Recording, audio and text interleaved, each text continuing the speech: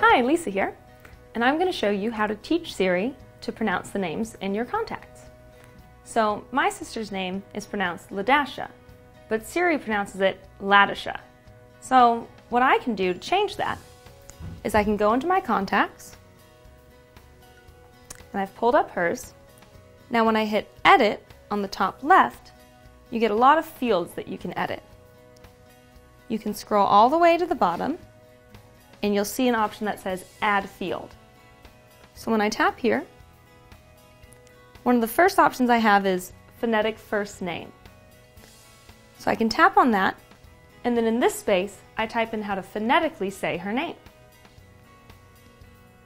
Once that's done, I tap Done, and now when I ask Siri how to say my sister's name, she'll say it correctly.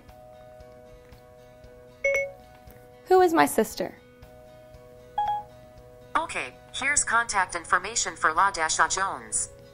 And there you go. That's how you can teach Siri how to pronounce the names in your contact book phonetically.